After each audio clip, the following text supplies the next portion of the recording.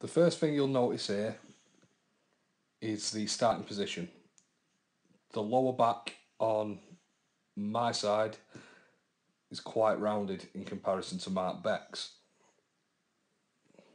I'll draw a line here just to show you.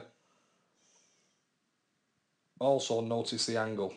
Mark Beck's angle is almost 45 degrees, whereas mine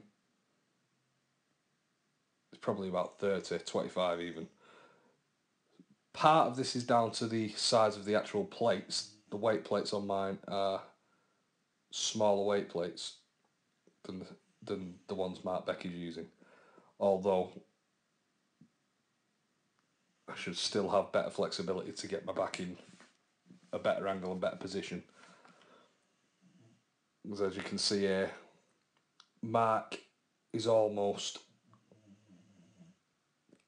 parallel with the floor along there, whereas I'm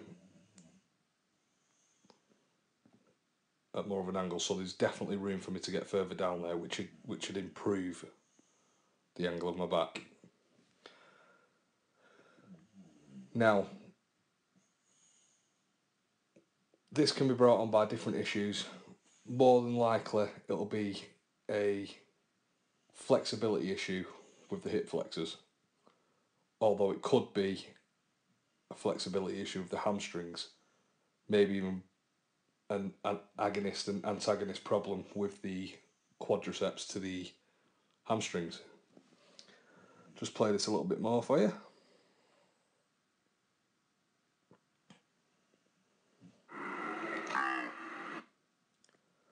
Now, before I play a bit more, the objective of the snatch is to get the barbell from a resting position on the ground to a stable position over your head with your arms locked out. Basically using Newton's law of inertia. So, which is an object in motion will remain in motion unless acted on by an outside force. So what the plan is to do is, as you lift the bar, the idea is to gain enough momentum and then get under the bar while the bar is still in momentum. Now you do this by thrusting your hips forwards during the lift.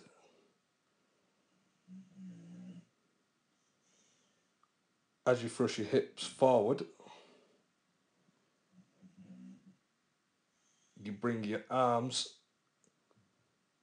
your elbows, keeping the bar as close to your body as you can, as high as you can,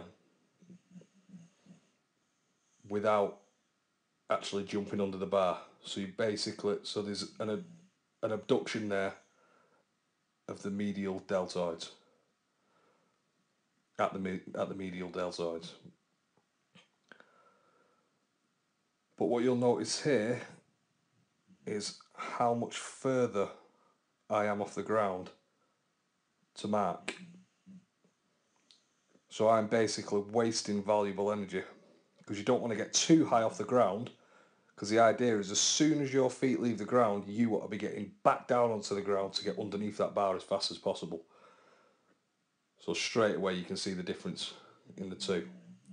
He's got the bar a lot higher than I have without having his feet as high as I have, which enables him to get through the movement a lot quicker.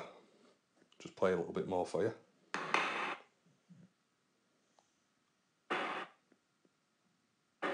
Now, as we both catch the bar, notice the distance the bar actually travelled is not actually very far. It's our bodies that have actually gotten underneath the bar. Now the difference in this position now is down to your stability. Again, my flexibility isn't as good as Mark's for this exercise, being a beginner. Notice Mark's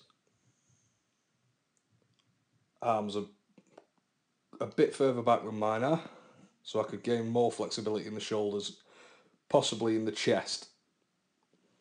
So it'll be my pectoralis major, which will be interfering here with my flexibility, although that can be worked on.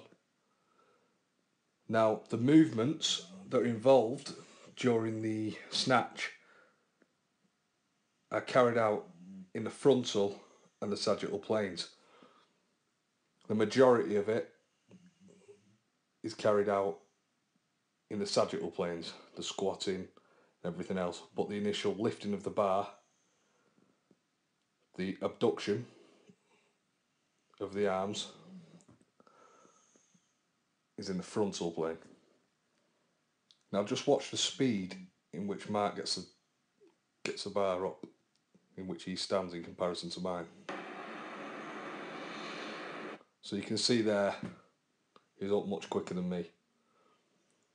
Some of this is down to the stability again, because of his flexibility. He's caught the bar in a much more stable position than me. I'm really having to think about, keeping my balance and getting back up without losing where I am with the bar.